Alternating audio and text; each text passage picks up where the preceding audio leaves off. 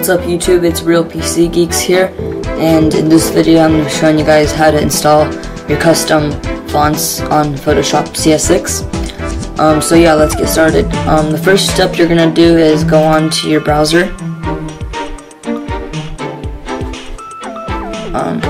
and go on to the font.com. There's going to be a link in the description. So once you're on the site, go browse through their different kinds of fonts, and there's actually like a bunch, like endless amounts of fonts. So just find one you like. So I'll click LCD, and right here I'll just get this one here, Digital 7. Actually no, I'll get Grid right here, Grid. So once you choose the font you like, just click download.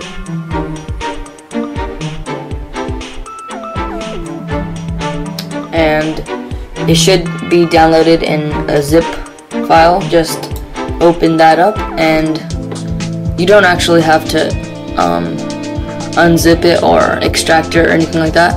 So once you get, once you open up the zip file, there should be a file like this, a file with an A on it like that. So just click on it and click install right here.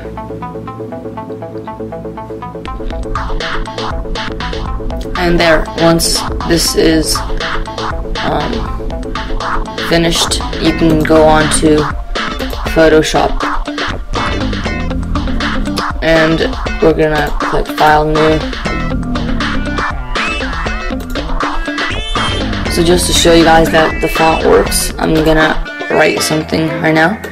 So the font name was Grid, so scroll down to Grid right here, and put the font size to 30.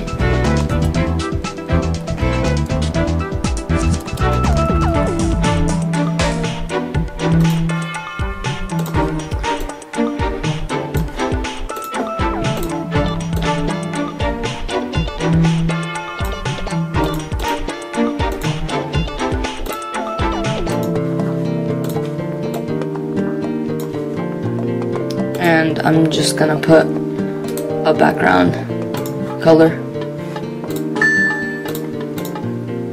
So yeah, as you can see, the font works. So yeah, there's like a bunch of fonts, like endless amounts of fonts. Just choose the one you like and install it, and you should be done. So yeah, don't forget to comment, rate, and subscribe if this video helped you out. And also check out my website, realpcgeeks.com.